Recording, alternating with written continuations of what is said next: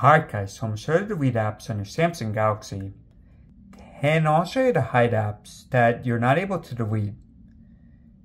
Now it's pretty simple, so just for example, now if you hold down on an app, then you see you have remove and uninstall. So if you want to fully uninstall it, press uninstall. Now what I would recommend doing guys, is just swipe up.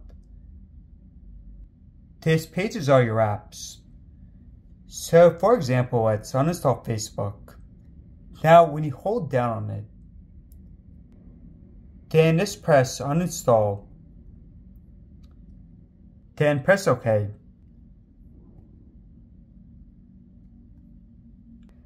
Now some apps you can't fully uninstall, such as the Samsung Internet.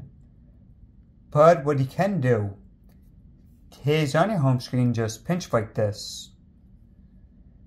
Then press settings.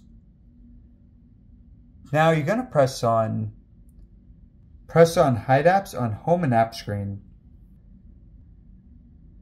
So this for example, let's say the Samsung Gallery.